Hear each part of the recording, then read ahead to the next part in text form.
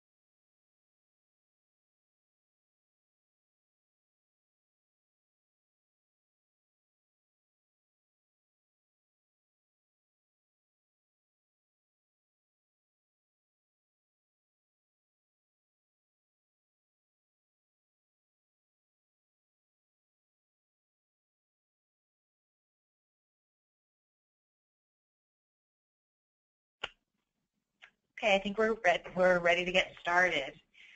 So welcome, everyone, to Basic Rights in Special Education, Parents in the Special Education Process. And this webinar is especially tailored to direct service providers. I am Diana Santiago, a staff attorney at Mass Advocates for Children, which is also often referred to as MAC. And I'm also here with Shalene Gupta, who will be taking questions throughout the webinar and kind of facilitating behind the scenes. So in a moment, I will turn it over to her to go through some of the logistics relating to the webinar. So just by way of background, MAC is a nonprofit advocacy organization with the mission of improving educational and life opportunities for children through education, legal assistance to individual families, and systemic advocacy through our coalitions and the legislative process. At MAC, we have a project now called Proyecto Acceso a la Educación Especial, which provides outreach, trainings, and legal advocacy to parents in the area of special education, and specifically targeting Latino families. So through Proyecto Acceso, we have a helpline staffed by Spanish-speaking MAC staff and volunteers to provide, without charge, information, referrals, and advice to Spanish-speaking families in the areas of special education, school discipline, and bullying in schools. And through Proyecto Acceso, we are also able to provide direct case representation to families, although our capacity to do that is very limited at that time. So I wanted to explain why I thought it would be useful to give this webinar for direct service providers. Through my work on the helpline, I often get calls from counselors, case managers, and social workers who are looking for advice related to their clients or their patients on special education matters. And I've seen from doing that many of you are very strong advocates for your clients because of your knowledge and your training, and also, that you're a great source of support as parents advocate to get the services that their children need. So MAC staff can only go to team meetings on a very limited basis also.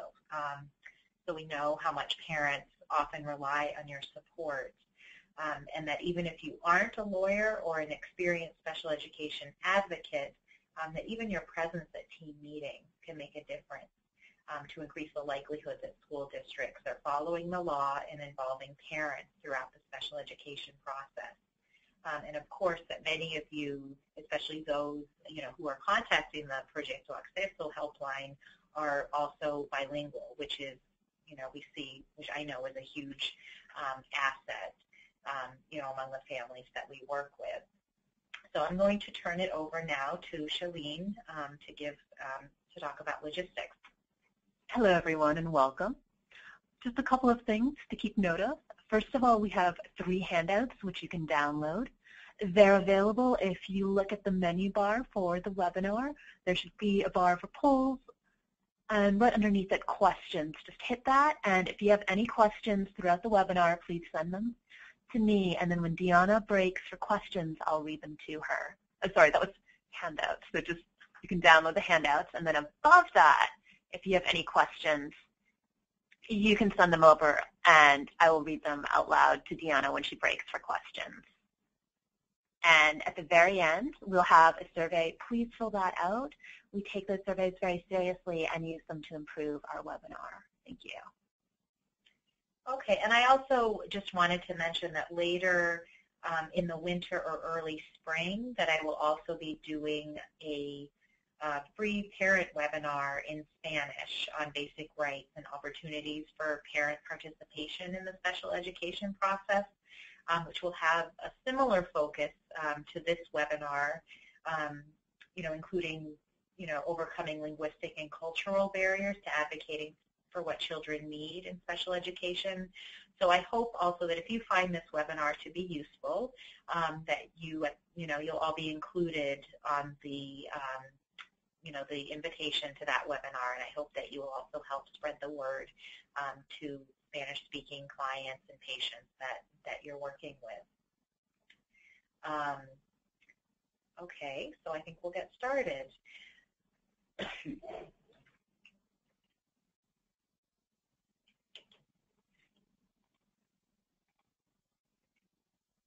Okay, so this is an overview of the workshop, divided into steps that represent the special education process. So first I'll be talking about step 1, which are evaluations, including both school and independent expert evaluations. Moving on to step 2 of the process, which is the team meeting. And finally, step 3, which is the IEP, or the Individualized Education Plan, which is the written document that outlines the services that children in special education receive. I'll also be talking very briefly about options for parents who, after going through all of these steps, continue to disagree with the school district. So throughout all of these steps, I will focus on the important role of parents for their children to access the services that they need, and opportunities for them to participate throughout the process. I also have 3 scenarios during the workshop that are intended to encourage you to apply the information that I discussed to real-life situations that you may also encounter in your work with parents. So please be looking out for these. I also included the scenarios among your handouts, so if you want to look at those in advance before we get to them, then you're more than welcome to do that. Okay, the goals of the workshop are to learn how special education laws can help children get needed services, and to learn tools that parents can use to be part of the special education process. And finally, to understand when to contact the MAC helpline, which I've listed here. Special education is a complex area of the law, and there's no way that we would be able to cover everything in detail in one webinar. So that's another reason throughout the webinar I may again mention that you're welcome to contact the MAC helpline if you have questions about specific cases that you're working with in certain areas, because that's always an option. Okay, there are two laws that govern special education, the federal law, the IDEA, and the state law, which is commonly referred to as Chapter 766. And almost everything that I talk about in this workshop stems from these two laws. Okay, I shouldn't have to say this, but I always do, that parents are important in the special education process. As we all know, parents know their children best. They also offer a unique perspective that, that school staff often do not have on their children. The law says that parents are equal team members, that all written letters, forms, evaluation reports must be in the parent's primary language. The law also says that all meetings must be in the parent's primary language through an interpreter if necessary, and the special education process as outlined in the law requires parental consent at certain key points before being able to proceed. So unfortunately, this isn't just me saying it, it is recognized in the law. However, although the law recognizes this, it doesn't always play out in practice, as many of you I'm sure have seen firsthand. One thing we do know is that children whose parents are involved in the process and are actively advocating for what their children need tend to be prioritized by school districts throughout the special education process. Okay, so this is to emphasize when a parent's primary language is not English, trained interpreters are required at all team meetings. And earlier this calendar year, the Federal Department of Justice and Department of Education issued a joint fact sheet, which I've included in your handout, that outlines school districts' obligations to limited English proficient parents in the special education process. And I've included a quote here that school districts should ensure that interpreters and translators have knowledge in both languages of any specialized terms or concepts to be used in the communication at issue, and are trained in the role of the interpreter and translator, the ethics of interpreting and translating, and the need to maintain confidentiality. It is not sufficient for the staff merely to be bilingual. And something that we commonly see during team meetings is that the school district will pull in a staff person who is not trained, who may be bilingual, but is not trained in the role of the interpreter, does not necessarily know the terminology that we use in special education, and that is not sufficient. The interpreter should be trained and therefore should understand that their role is to support the parent in participating in that meeting as to the same extent as anybody else in that meeting. And also to reiterate, all IEPs, the written document outlining the child's educational program, evaluations and school notices must be in the parent's primary language. And if you've seen that this is not happening when working with one of your clients, at the end of the presentation I've included some resources, including, of course, the MAC helpline, and Tere Ramos is a staff attorney who focuses on language access issues at Mass Law Reform Institute, and she can also be a very valuable support that you're more than welcome to contact. Okay, so this is the special education process and timeline, which I will break down throughout this workshop. The first step is the referral for an evaluation, the second step being the team meeting, and the third step, which is the receipt of the written individualized education plan and the parent's response to the IEP. So after a child is found eligible for special education, the school district should initiate evaluations every 3 years. The team meeting to discuss the student's educational progress and services should happen at least once every school year. It could be that it happens more than once during the school year if the parents or school staff have some concern about that child that they feel, is a reason to convene the team. So timelines that are included in this chart are a very important tool for parents as they are advocating for their children. So these timelines ensure that school districts respond without delay when a referral is made and a child may need services. So as you all know, timely and appropriate services really matter to children's development and opportunities. So they make it so that school districts can't delay the process of evaluating children regardless of, what they have to do. If they don't have an evaluator who's readily available, they need to take steps to find an evaluator who can evaluate the child within these time frames. That's just to give one example. So again, throughout the presentation, I'll continue to break down these steps. Okay, so to talk about step one, the evaluations and the referral for an evaluation. So this is the first step to accessing services or making changes in services for a student in special education. Anyone, essentially, who has knowledge about a child can make a referral for special education. So this could be a parent. This could be a pediatrician. I'm sure that many of you have made referrals for special education or perhaps suggested to parents that they refer their child for special education services.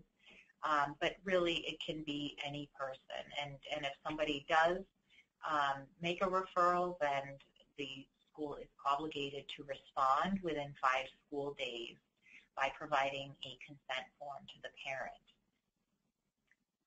And so this is a key area where the parent role is crucial. The school district cannot proceed in conducting an evaluation until they have the parent's consent to complete that evaluation.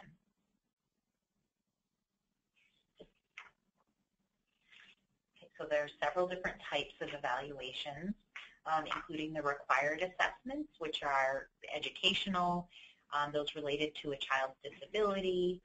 Just to give one example of that might be that a speech and language evaluation may be necessary for children with a communication impairment or autism.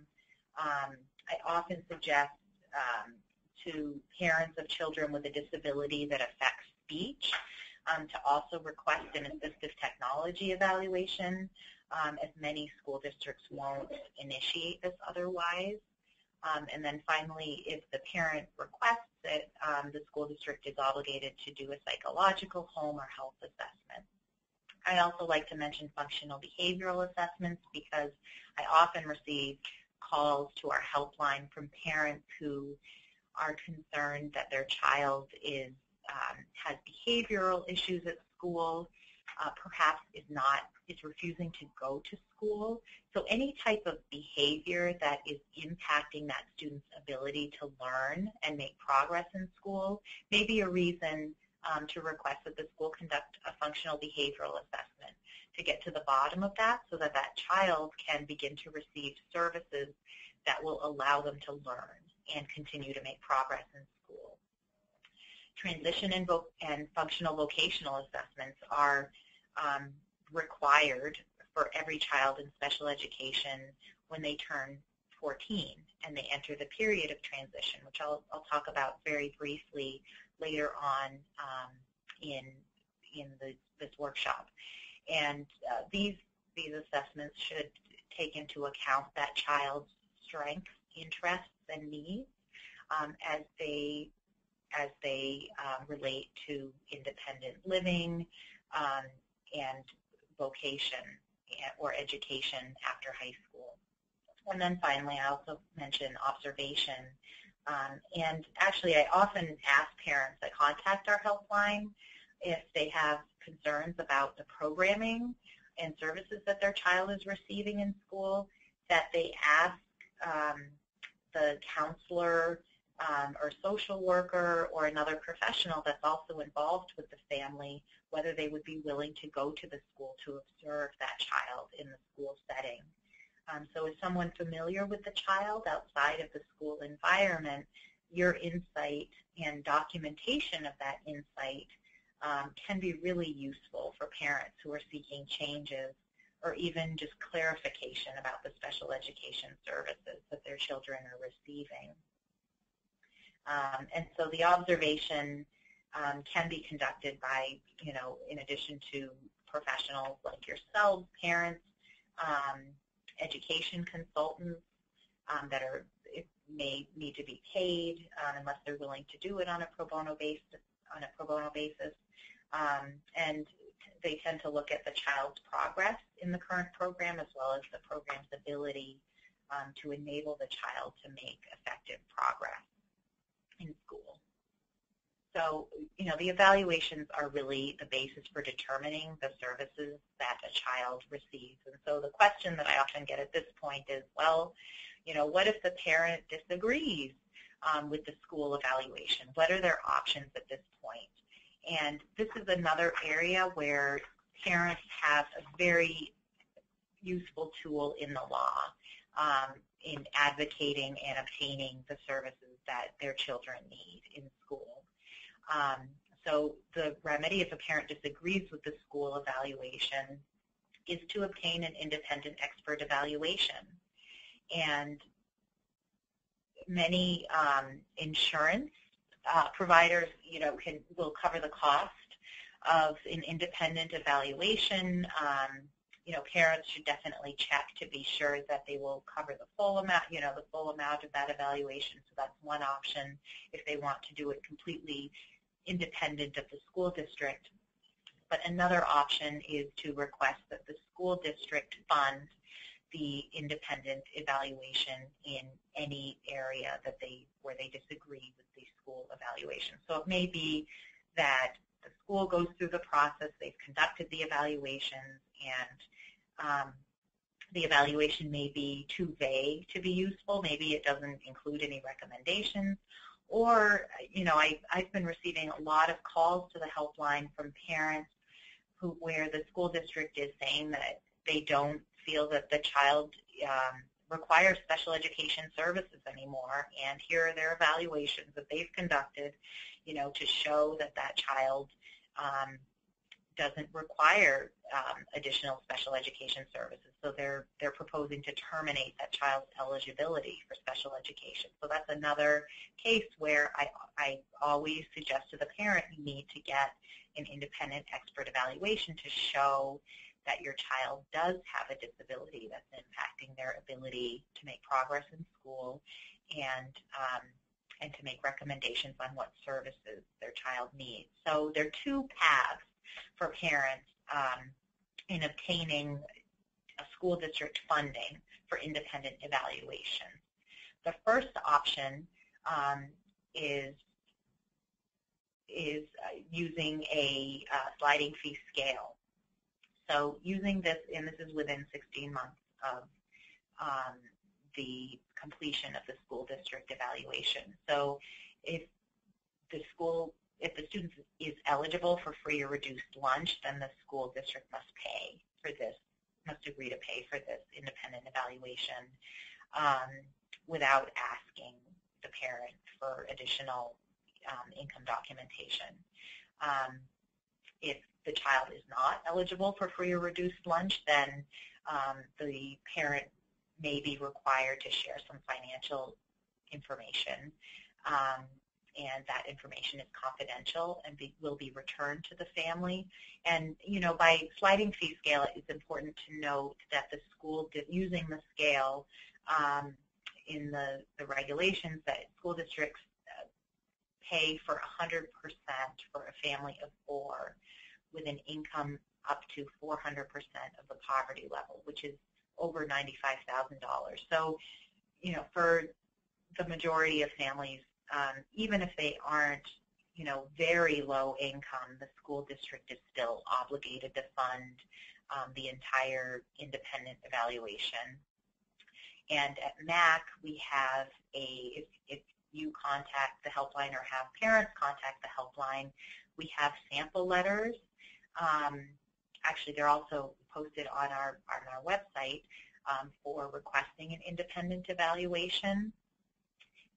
And if you contact the helpline, we also have a list of evaluators that we commonly refer parents to that they can make arrangements with for this.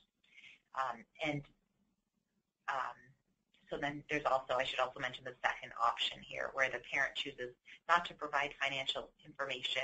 They request that the school district fund the independent evaluation, and using this option, within 5 days, the school district must either agree to pay for the evaluation or initiate a hearing with the Bureau of Special Education Appeals. So this brings us to our first scenario. So I'm going to read the scenario, and if you have any idea about how this parent might proceed, I would encourage you to write in your answers to the comment section or the question section. So Elian is 10 years old and has autism and ADHD. He has an IEP, but for the last 2 years, he has been getting D's and F's in most of his classes. His last school evaluation was 2 years ago. He had to repeat the 4th grade already and is in danger of having to repeat it a second time. He has also started to argue more with his teachers and to lose interest in class. His mother, Eva, knows that something needs to change and thinks that his teachers and the school should be doing more. What should she do?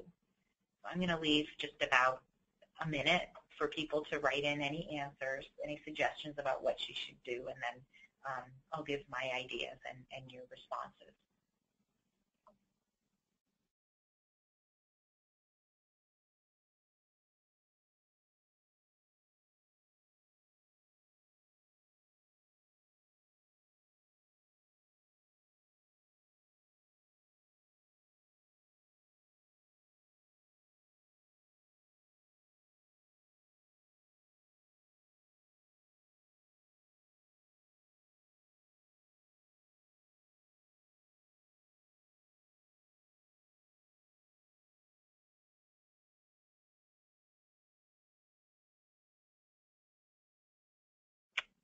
Okay, so we have one response to this, which is to request an unscheduled team meeting, which, oh, we have another one. Actually, we've got several. Oh, we have several.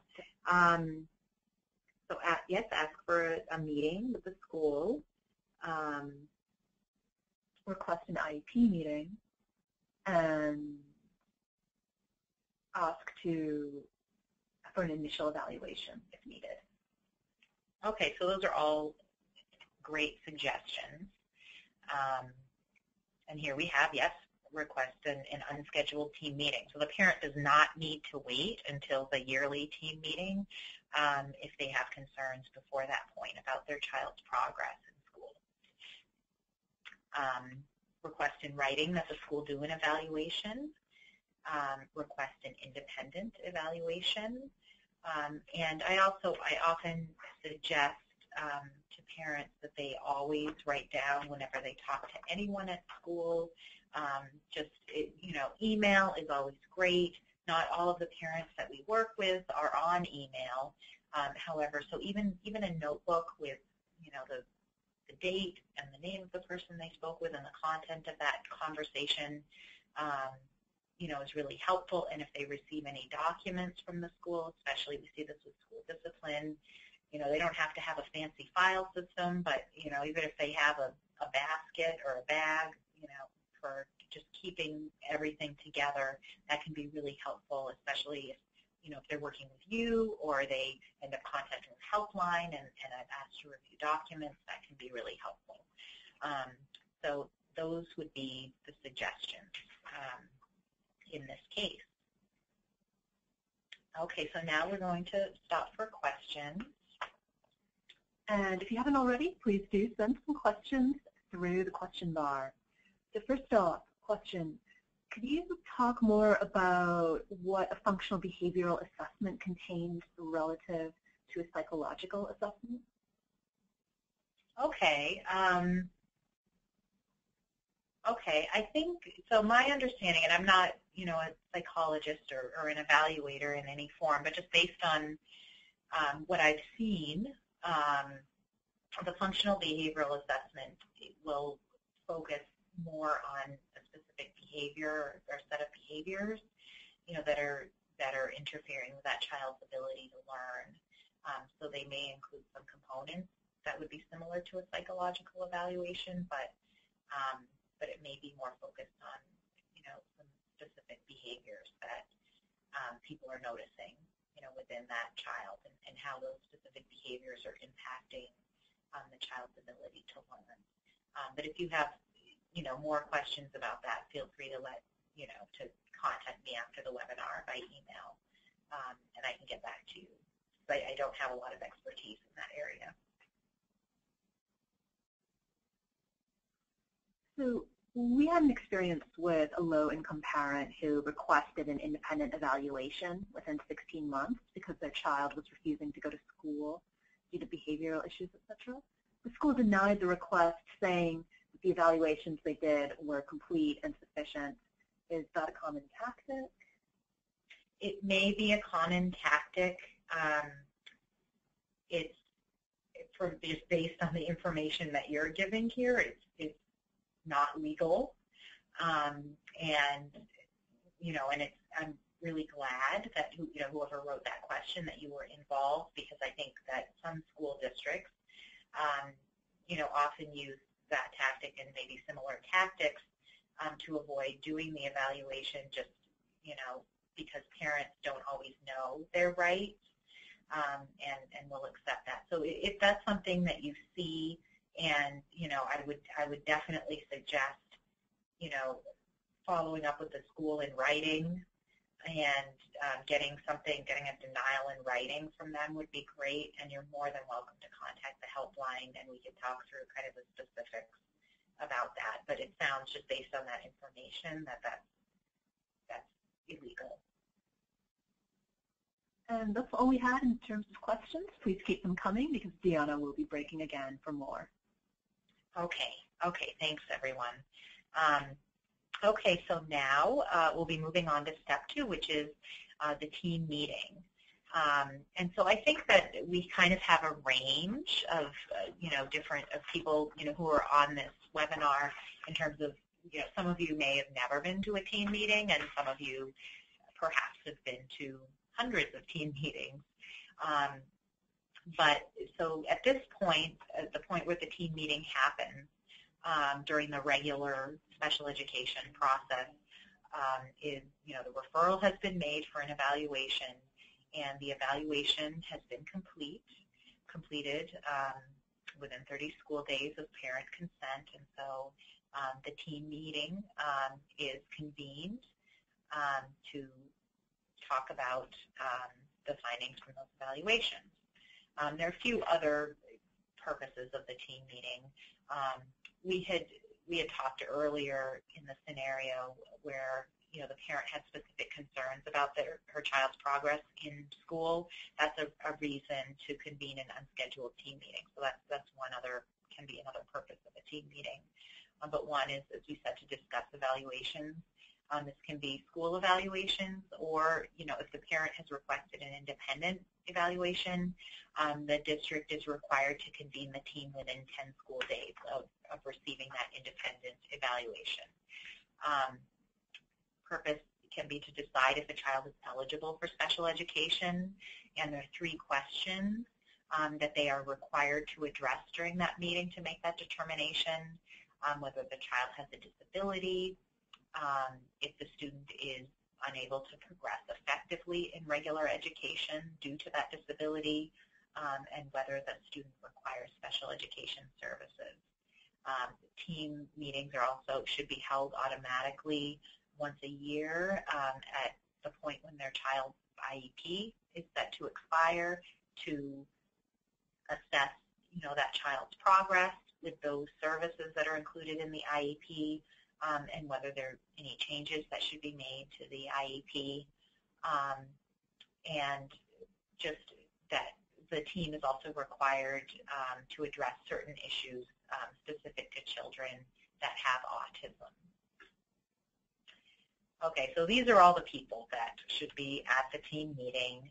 I'm not going to go into detail, list out all these people, but the thing that I just wanted to note that I'm sure that you all have experienced, or many of you have experienced, is that because of the number of people at these meetings, it can be really overwhelming and intimidating for parents, and which is just another reason why, you all, can be so useful, to parents, such a valuable support to parents in this process. Just having someone there that they know and that they know is kind of, on their side can be just really helpful in what can be a very emotional experience for parents because they're talking about their child after all. Okay, so in terms of preparing for the team meeting, these are just some ideas. I'm sure that you all have, if you have others that you want to write in, you're more than welcome, but something I always suggest is that the parent requests the written evaluation reports before the meeting, and if they do this in writing, then the law requires that the school district provide the written evaluations at least 2 days in advance of the team meeting so that the parent can review those in advance of the meeting, can take them to, any other outside service providers they're working with, even family members, but they can review and know, generally, what those evaluations say before the meeting.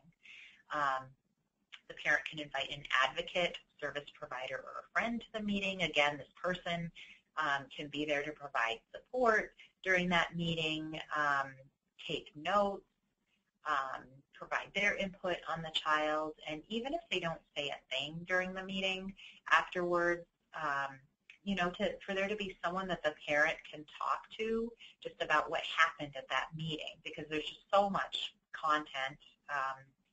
And as I mentioned earlier, it can be a really emotional process for parents, and so to have that extra support can be hugely valuable. I always suggest that parents write down their concerns and questions in advance of the meeting because it can be overwhelming. And these meetings, as many of you know, there's a ton to get through in a short amount of time. And the parent is generally the one driving the agenda at the meeting. So if they write that down in advance, they can kind of just make sure that their concerns are addressed and that their questions are answered. And finally, another suggestion is to make sure that the school will have a trained interpreter at the meeting in advance. So I'm going to stop again for questions. Sure. So, first question. There are certain assessments that are always part of an evaluation and that are required based on parent requests, like psychological, home, health. But is the school also required to conduct the other assessments listed if requested by the parent, such as, adaptive tests? Yes. Yes. So thank you for asking this question, so I can make that very clear. If a referral is made for on behalf of a child to receive services, there's kind of that core set of evaluations that the school is required to provide. However, if the parent or another service provider requests an evaluation in an area specific to a concern they have about that child, so it may be, yes, assistive technology, if the school hasn't initiated that, physical therapy, occupational therapy, are very common areas in which school districts are asked to evaluate children. So they are required to respond when they receive that request for an evaluation. So definitely, if that isn't happening, then I would encourage you or have, to contact the helpline or have the parent do that. Can the parent request a different interpreter than the one the school provides? So I hear this a lot from people where they feel like, the interpreter is either not unbiased, or they're just not comfortable, or they just feel it's a poor interpreter. Parents should definitely make that request, and I'd suggest documenting, why they're making that request. And it may require, going to maybe even filing a complaint with the State Department of Ed if the school isn't changing, is kind of refusing to provide a different interpreter. But the parent can absolutely make that request. And, whether the school district immediately is going to, provide another interpreter is another issue, but I would absolutely encourage them to request. And just to keep a record of the requests made and why they are requesting a different interpreter.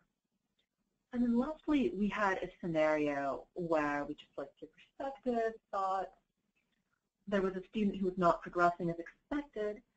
The parent requested a new evaluation and ended up having to wait 3 years. So their student went from first to third grade. The child has TBI and the school has not addressed any issues. No TBI has been assigned. They're not utilizing visual assistance equipment. The parent has been told, has had to research these issues, and we're waiting for a new team meeting. Okay, so just to get at the beginning of the question, I mean, if the parent requested the evaluation, they shouldn't have had to wait 3 years for another evaluation. I don't know why that happened, but that should not have happened if the parent made the request. And there are a lot of other issues here that I'm thinking I maybe can talk to you about after the webinar. Because I may have other questions and it's pretty in-depth, but I can.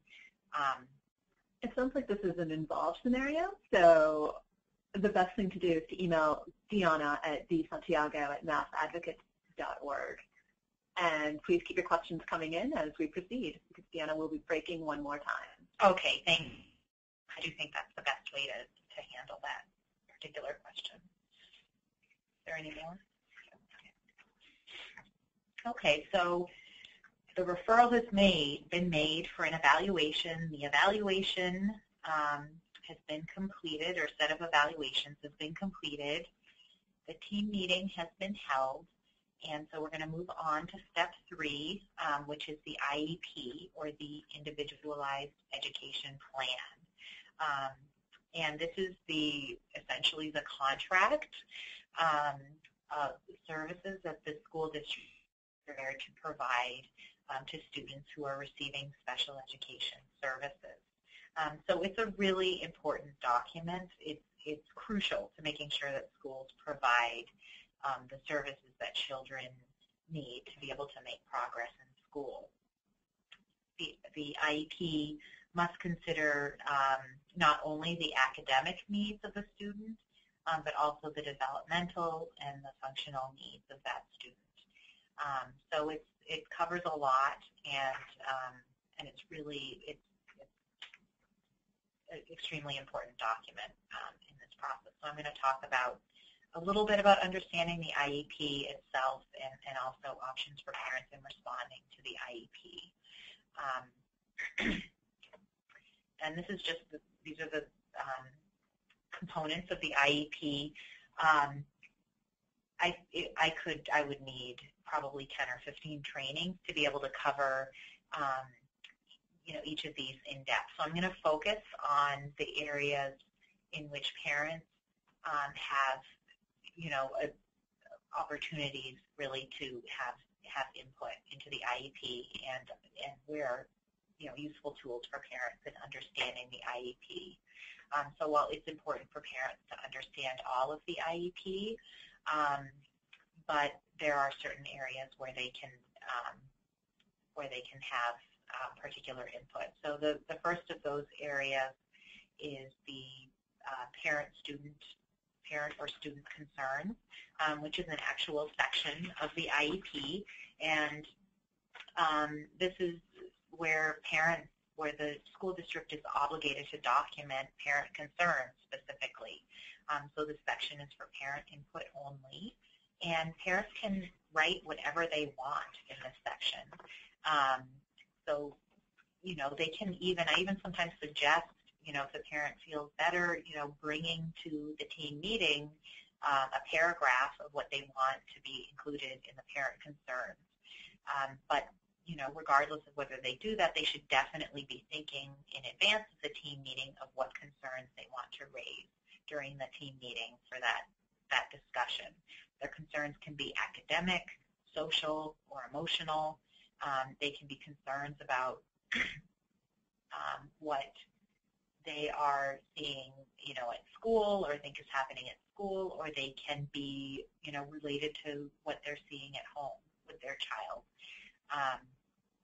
So while, indicating their concerns in this section doesn't necessarily mean that their child will just, instantly receive services to address those concerns.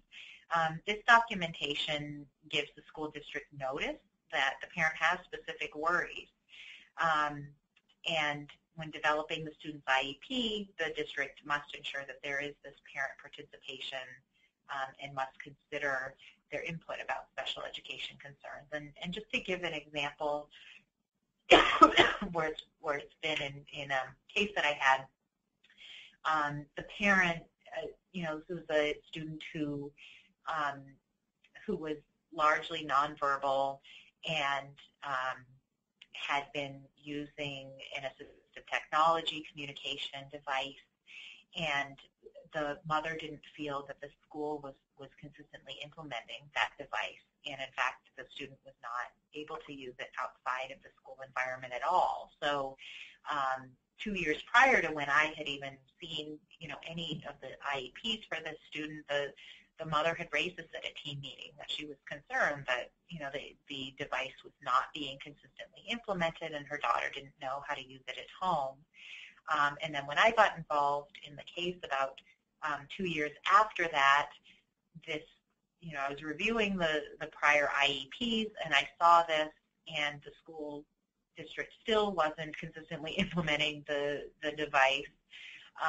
And so we were able to raise that and able to obtain some compensatory services because it had been documented that the student needed that to be able to make progress in school, and it wasn't happening. So that's just one example where it can just be really useful to document for the parent, to have that official documentation. Another area, the parent or student vision. I always ask parents, what do you want for your child in the next year, the next 5 years, and by this, we don't mean, especially for the older students, or transition age, what agencies they're going to be,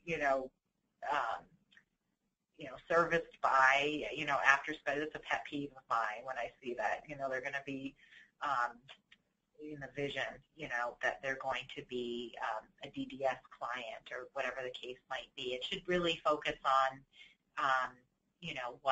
what that student wants in life and what they want to aim for. And I always think, in the next, whether it could be related to, their academics, or that could be related to, what they want to be able to do in terms of taking care of themselves, or, working at a job. I mean, it's so individual to the student, but that's something that a parent should also always be thinking about in advance of the team meeting, or in the case where the student is old enough where they can also have input. And just another, I always talk about the service delivery grid is another really useful tool I find for advocates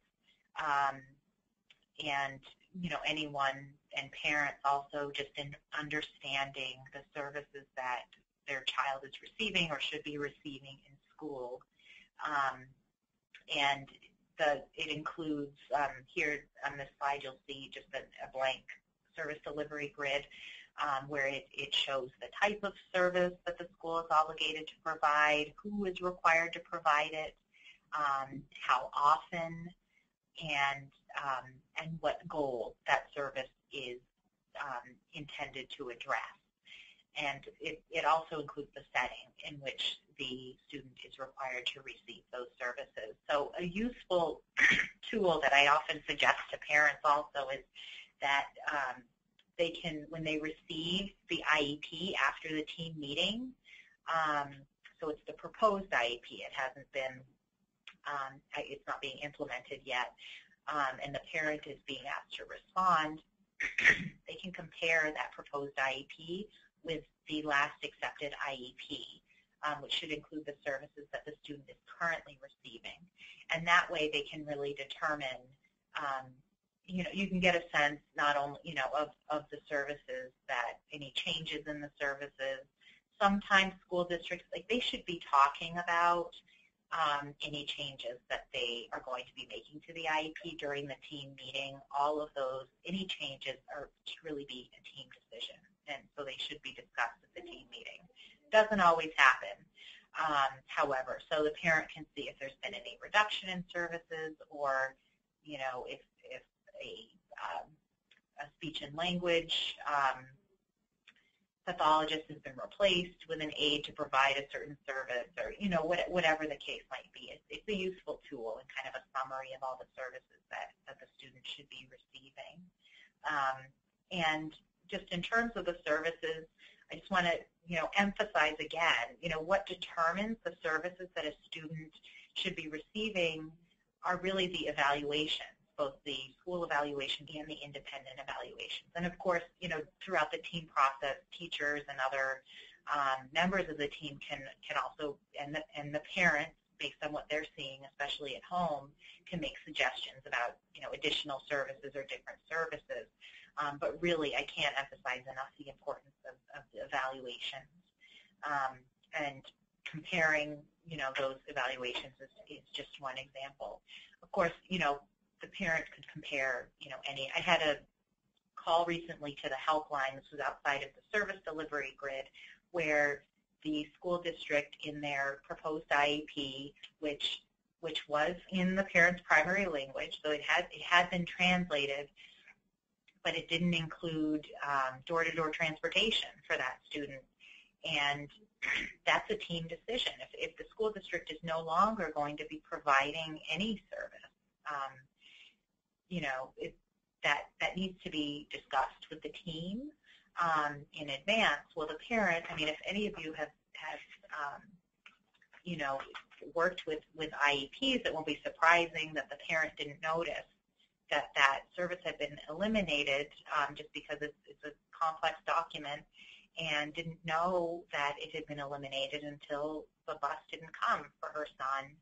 And so because it hadn't been discussed as a team, and the mother, yes, she accepted the IEP in full, but because it hadn't been addressed as a team, she withdrew her acceptance and requested another team meeting, and the school district had to continue providing transportation until an ultimate decision was made on that. So that's just another example. So just comparing IEPs can be really helpful. So these are the IEP transition requirements. There are two periods of transition during the special education process. The first is for children who turn 3 and have been receiving early intervention services. And the important thing to keep in mind at this period of transition into special education is that before the child's 3rd birthday, the school district must provide the IEP and services if the child is determined to be eligible for special education. And that determination is made through the evaluation process. So they must have evaluated the child before their 3rd birthday. The second period of transition is when, for children in special education, when they turn 14, and at this point, as I mentioned earlier, the school district should initiate a transition assessment to determine that child's strengths, preferences, and their needs as related to post-secondary education and vocation and independent living. The school at this period of transition should be providing services at school and in the community. So especially for children, for students who are older in this, 16, 17, and for students past 18, if they're still receiving special education services, they should be in the community receiving services. And the goal, is to prepare these services is to prepare the student for work, higher education, and independent living after high school. And at age 14, the student should be invited to the team meeting. And on MAC's website, we have additional resources on transition, including a webinar that's focused on the transition process. Okay, and placement. This is actually kind of separate from the IEP. There's a separate placement form, but important things to note are that placement is a decision that's made by the IEP team.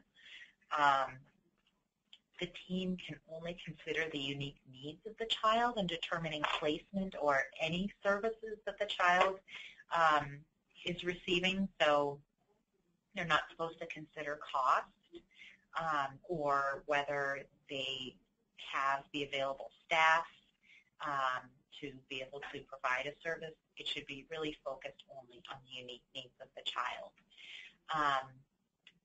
And if you're at a team meeting with a parent, and this happens often, where they start talking about, well, we don't have that in the budget, or oh, our speech therapist is going to be on maternity leave, or so we can't provide that. That's illegal. They should not be. They have to work around those considerations of cost and available personnel. And so if you're at a team meeting and you hear those kinds of things, it's useful to document it. Just write it down. You could ask them if they should be submitting, it's called the N1 form that's attached to the IEP after the team meeting, where they report on any rejected services during the meeting. You could ask them to just put the reason, in that part of the IEP, but really, so they can only consider the unique needs of the child, and just that there are many placement types that range depending on the needs of the student, from full inclusion, which is the least restrictive setting for students, where they are in a classroom with non-disabled peers with some additional support outlined in their IEP, to residential, which is the extreme. It's the most restrictive setting where a student is at their school 24 hours a day. And the law prefers that students with disabilities learn in the least restrictive environment that they can, where they can make progress. So that's always something that is weighed in the determination of the student's placement. Okay, so parent response to the IEP. Parent has 3 options in responding to the IEP. They can fully accept the IEP, which means that they agree with all of the services and accommodations that the school is providing for their child. They don't think that their child needs anything less or anything more, and so they should just sign and they can fully accept that IEP. Another option for parents is to fully reject the IEP, which means that they don't agree with any of the services that are included in the IEP. The effect of a full rejection to the IEP is that it kind of reverts back to the last accepted IEP. But the potential that if the parent fully rejects the IEP, it could delay implementation of services for that child. So we don't, unless the parent feels that their child should not be receiving special education services, I don't generally suggest that they fully reject the IEP. And the most common, at least in my cases, as an attorney for parents, is to partially reject the IEP. And also in partially rejecting the IEP, the parent is agreeing that their child does require special education services, but they may think that their child needs more of some service or a different service than what is included in the IEP. So they can accept the services being provided, but then just specify either in the document itself, there's some lines that they can use to outline the areas that they are rejecting for the IEP, or they can attach a letter to the IEP with their outlining their partial rejection. So I'm going to move on to the second scenario. So Juan Carlos is 6 years old. He has Down syndrome. He's been receiving occupational therapy as part of his IEP for 2 years. At his team meeting, the facilitator says that they don't think he needs OT. Juan Carlos' mother, Carmen, disagrees. Juan Carlos' pediatrician said that OT was still important even though he was making slow progress. After the team meeting, Carmen receives the IEP in Spanish. She notices in the service delivery grid that OT is not included. What should she do? And I'll just give a minute for people to write in.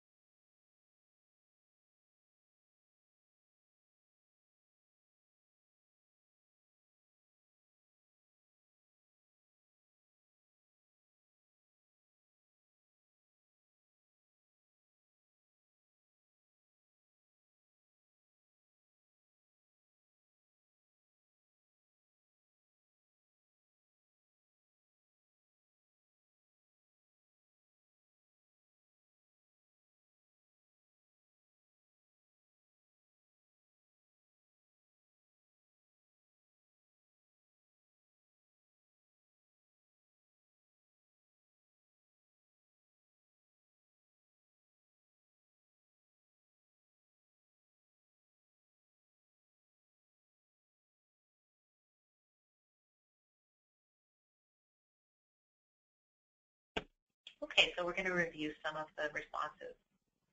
So we're getting a consensus that you should partially reject the IEP and then write a document or a letter that she wants to continue to advocate for OT services. Okay, and that's an excellent suggestion. That's exactly what I would do. Partially reject the IEP and just be clear why, that she's rejecting the elimination of occupational therapy in the IEP. And this highlights a really important right that parents have in special education, which is referred to as the right to stay put, where a school district cannot eliminate a service or accommodation that's in a student's IEP without parent consent, or if the parent does not consent, without going to a hearing before the Bureau of Special Education Appeals and having a hearing officer decide whether or not the student continues to need that service. So in a lot of cases, if it's isolated to one service, for example, the school district may not even go,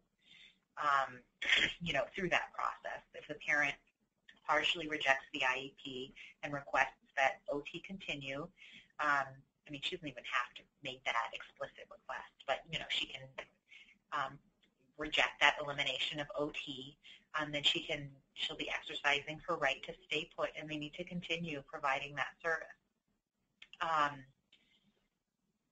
In the meantime, of course, she should be, once she does that, in case the school district does take the matter to hearing, she should be gathering support from outside service providers, maybe get an independent OT evaluation to support that her son's continued need for OT. But, you know, as a kind of interim measure that may end up being kind of a permanent measure, just because the school may not bother, you know, taking it to hearing, she should partially reject the IEP. And if it would be helpful, she could contact, or you on her behalf could contact Max Helpline for a sample partial rejection letter.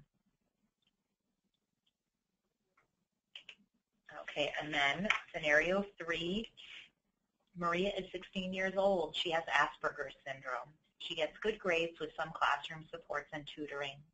Outside of school, though, she's not able to go places on her own because she does not know how to ask for help if something goes wrong.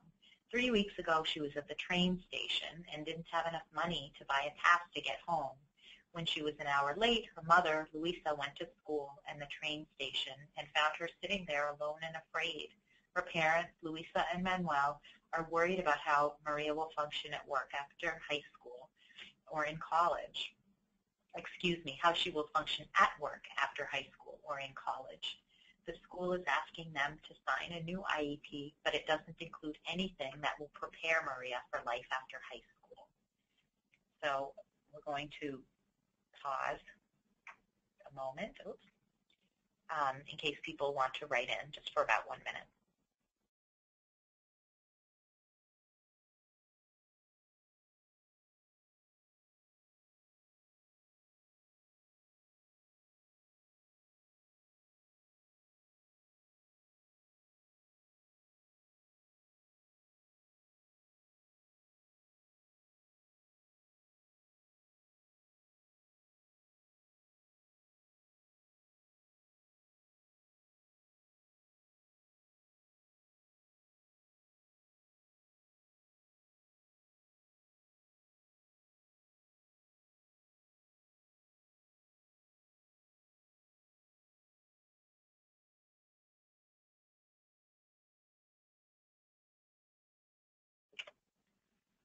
And so the response we're getting is she should not sign it, request it in writing, and ask for life skills training. Okay, and those are all good suggestions.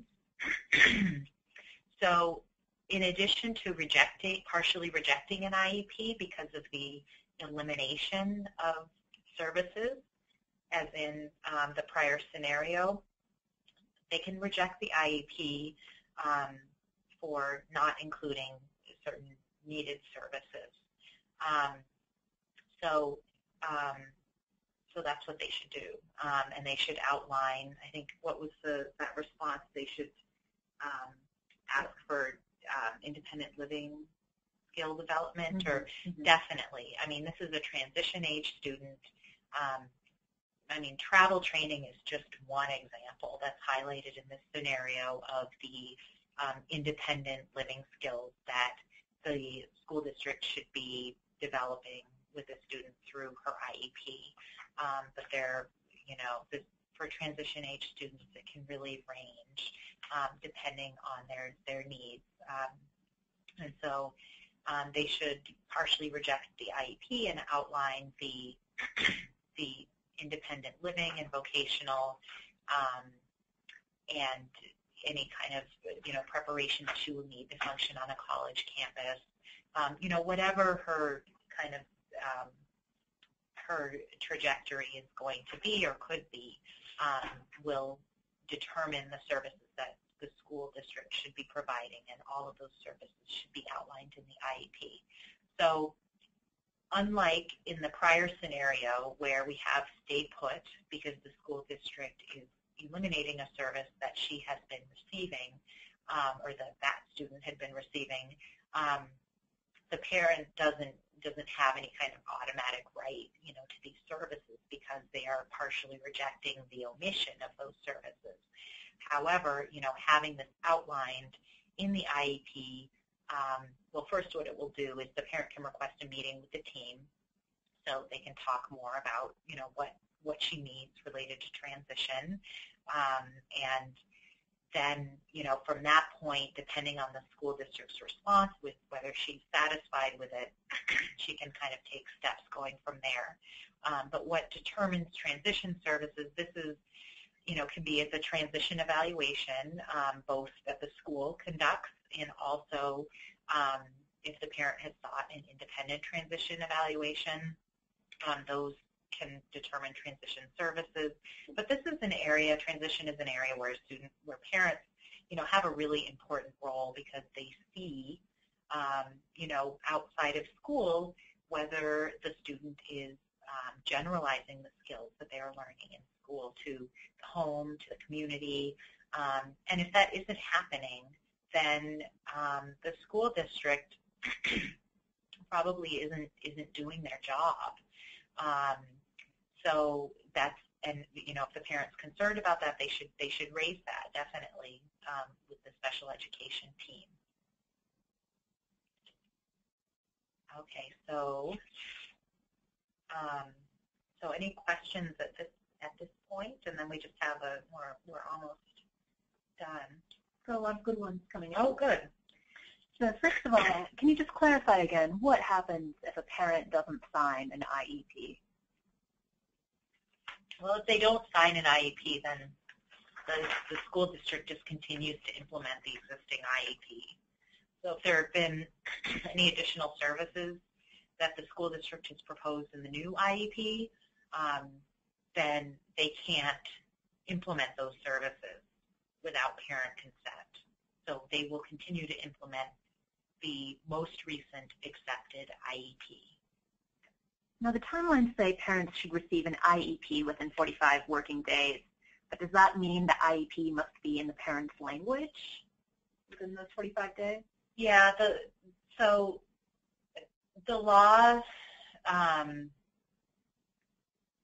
doesn't say one way or another. I mean, you can presume yes, because they are required to comply with those timelines, and then they are required to provide primary language,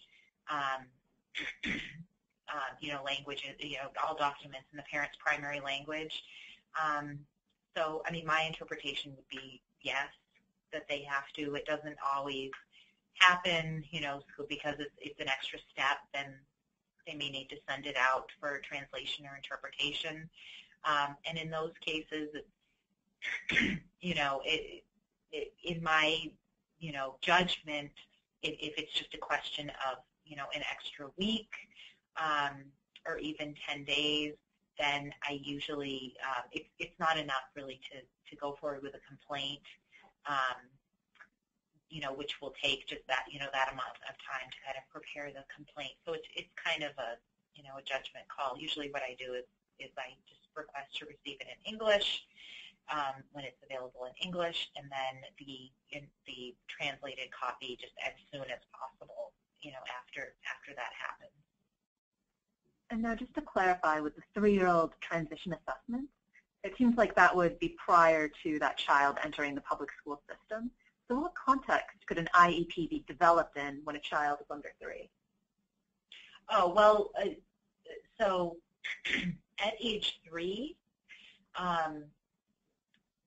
they would be transitioning into the special education system. So they would be transitioning from an individualized family service plan, which is what children who are receiving early intervention have. It's kind of like the IEP equivalent, very roughly.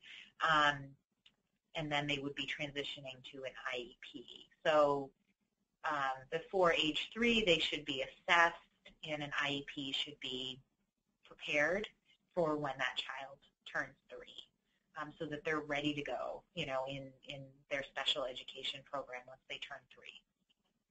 Now, is it common that ADHD is not considered enough for a child to be eligible for an IEP or a 504 plan? This is happening a lot with some of my clients. So the diagnosis alone doesn't determine eligibility one way or another. The school district, it's just one component. So the school district needs to be looking at the impact of the child's disability on their ability to make progress in school. And if the child has ADHD and they're not able to focus at school, and they're not, they're not learning in school, then yes, that should be enough for that child to receive services that will support their learning in school. But I think the important thing is, the diagnosis alone, regardless of what the diagnosis is, should not be enough one way or another, to determine whether the child needs special education. It's really, the impact of the child's disability on their ability to learn. When it comes to partially rejecting an IEP with stated concerns, what can parents do in the case of insufficient services, particularly services that the school never even offered? So they should definitely document that. I guess they should document what services they feel that their child should be receiving as part of the partial rejection, and that should be included in the IEP. But they will need to, as I've said a few times during the webinar, the evaluations are really crucial to backing up, the need in a lot of cases for services. So the parent, can document that as part of their partial rejection in the IEP, but they should have evaluation support to back that up. So, as an attorney, I'm always looking for, the next step after if the team meeting process is not successful. The parent doesn't feel that they have achieved, success, during the team meeting process, and just thinking to the next step. So the parent should always have that, just based on experts in different areas and their recommendations for what services the child needs. So the parent should always be, looking, having kind of backup for their services that they're requesting, on behalf of their child. And finally, evaluations are required every 3 years, but how often might an IEP be updated? Well, so the IEP should be updated once a year. And that is, just based on, it could be, so the evaluations are crucial to determining what services the child needs, but also, what the child's teachers are seeing, and other, whether it's speech and language pathologists or even, adaptive physical education instructors, whatever the case might be, what they're seeing in school, related to that child, and what the parents are seeing at home, also influence, what services the child should be receiving. That's all kind of input that's brought to the team to determine the services in addition to the evaluation. So, so that it should happen once a year. So even though the evaluations, assuming, things are going pretty smoothly, and neither the parent nor the school district feels there's a need for, additional school evaluations prior to the 3 years, the IEP should be updated every year. So, I mean, the same goals, that's another pet peeve. When the goals don't change, that's kind of a red flag. That should definitely be discussed, during the team meeting. If the parent sees that the goals are unchanged from one IEP to the next, then that's an indication that the child is, they're not making progress in school. So what's going on? What needs to change so that the child can be, continuing to progress in school? Thank you, Deanna. So given that we have 10 more minutes, we'll let Deanna finish the rest of the webinar, and then if we have time for more questions, we'll ask the rest of yours to keep them coming. Okay. Thanks, Siobhan. So these are just options if after the team meeting process, so the team meeting has been held, the parent has partially rejected the IEP, and another team meeting has been held to discuss their partial rejection, and after that process, even the parent still disagrees with the school, then there are a few options for problem resolution. One of them is to request a mediation through the Bureau of Special Education Appeals. The school district also has to agree to participate in the mediation process. The parent can request a hearing through the Bureau of Special Education Appeals. The Massachusetts Department of Elementary and Secondary Education Program Quality Assurance can be a useful tool if the school district is not in compliance with the law in some way. So, I mean, translation and interpretation services, they're not following the timelines are another example of where PQA can be useful in getting things moving. And the U.S. Office of Civil Rights is another forum where parents can go if they feel that their children are being discriminated against because of their disability. And all of these options, I suggest that parents contact the MAC helpline for help.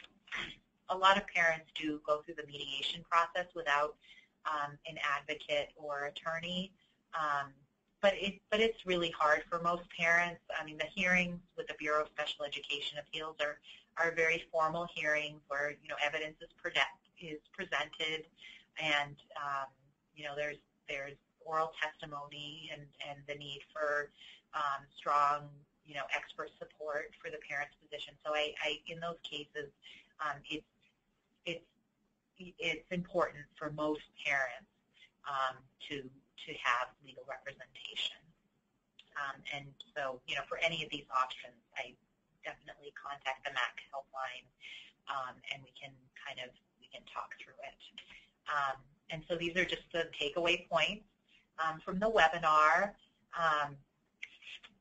That the law recognizes, and we know that children receive better services when parents are involved throughout the process.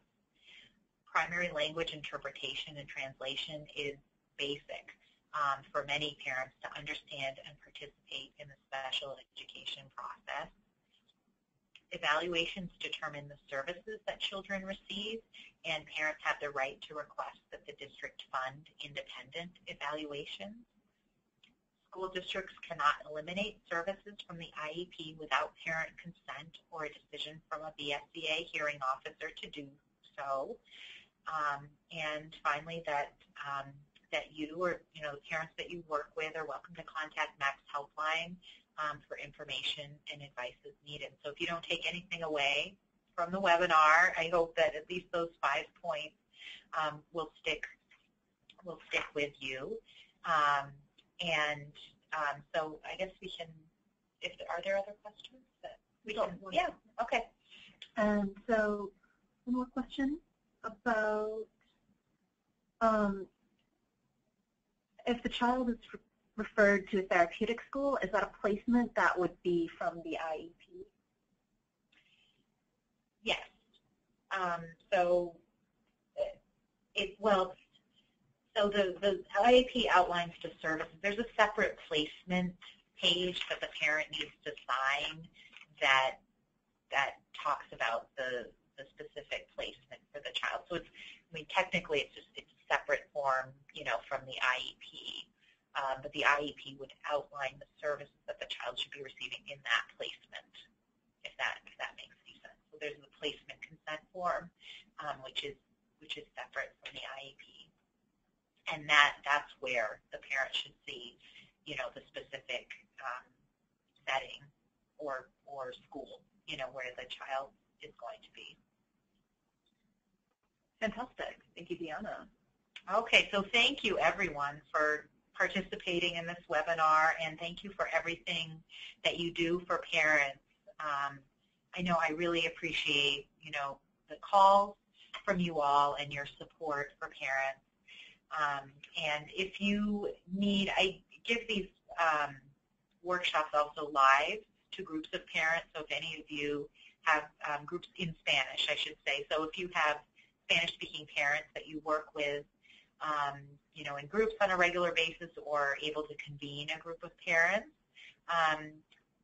who are Spanish-speaking and who you think would be interested in receiving this training in person, definitely reach out to me at dsantiago@massadvocates.org, and we can arrange a time for that to happen. But otherwise, yes, thank you so much for participating, and if anything comes up, then please contact me by email or through the helpline. Okay, bye-bye. Oh, and so you will receive an evaluation. It should pop up at the end of this webinar. So please complete the evaluation. It gives me very valuable information about how I can improve the workshop, and it also, a lot of our funders, require that we receive, that they require some of the information that's included in the evaluation. So please do complete that, and I look forward to working with you in the future. Okay. All right. Thank you, everyone.